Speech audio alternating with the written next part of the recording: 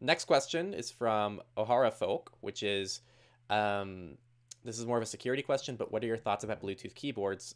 Do you think there is a significant risk in regards to Bluetooth keyboards? You definitely have a more thorough answer because you already posted this on our forum, I think. Yeah.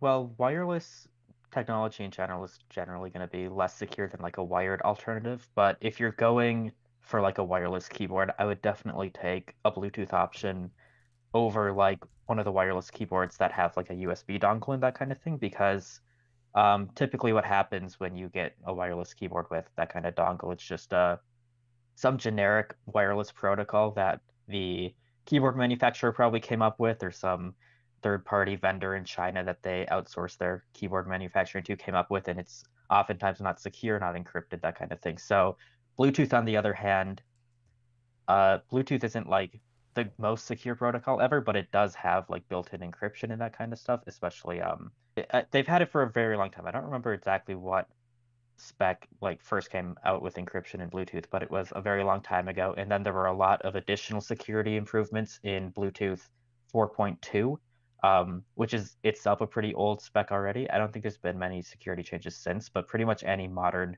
Bluetooth device should have like solid encryption as far as like protecting the data that you're typing and stuff like that. But I would still go on the side of like a wired option whenever possible. That's just a general good rule of thumb as far as like security and reliability.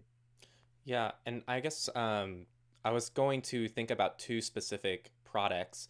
One, it's interesting because Logitech has their business USB dongle, which is advertised as a higher security thing.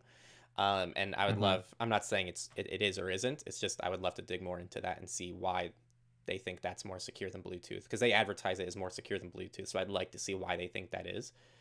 And the other thing too is I believe Apple's implementation of how they use their Bluetooth keyboards and stuff might be a bit better than default, but that's my understanding, and I don't know if that's necessarily true.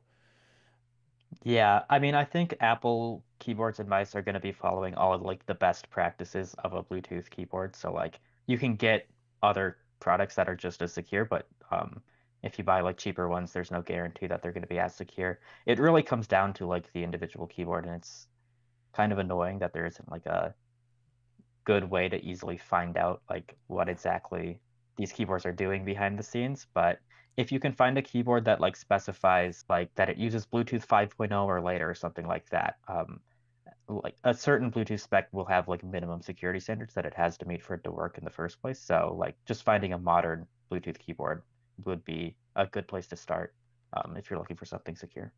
Nice.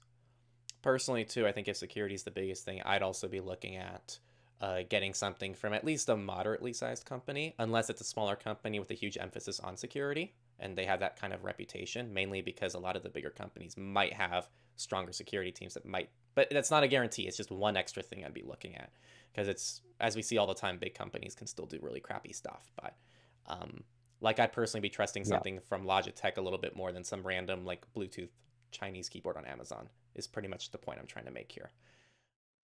Hey, thanks for watching this clip. Here's another clip for you, and if you want to really dive into tech, check out our main channel, Techlore, for a deeper dive into digital rights, privacy, security, and more. Thanks again for watching, and I'll see you soon.